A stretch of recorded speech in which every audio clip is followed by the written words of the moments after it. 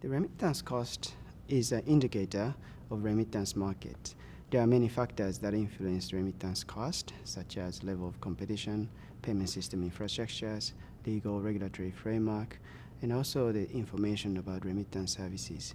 And financial literacy is very important, in fact, that customers can make informed decisions based on the information available in the market.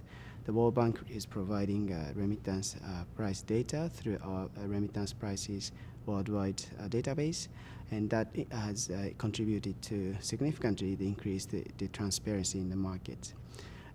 In Malaysia, the Central Bank of Malaysia and the World Bank are conducting a project in Johor Bahru, where the project provided a lot of information to migrant workers, partner with remittance companies as well as embassies of Indonesia and other countries. And after 1 year, there was a significant impact on remittance cost. In Johor Bahru, now the remittance cost is less than 3%, where the rest of the Malaysia is 5%. So financial literacy is very important.